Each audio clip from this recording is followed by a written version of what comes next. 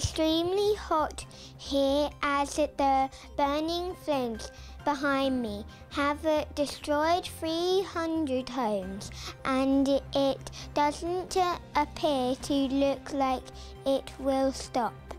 Everyone is afraid, and thousands of people are missing, probably dead.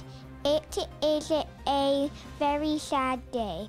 The rumour is that it started in a bakery when an oven was left open, and spark from the oven set fire to a ball of hay nearby.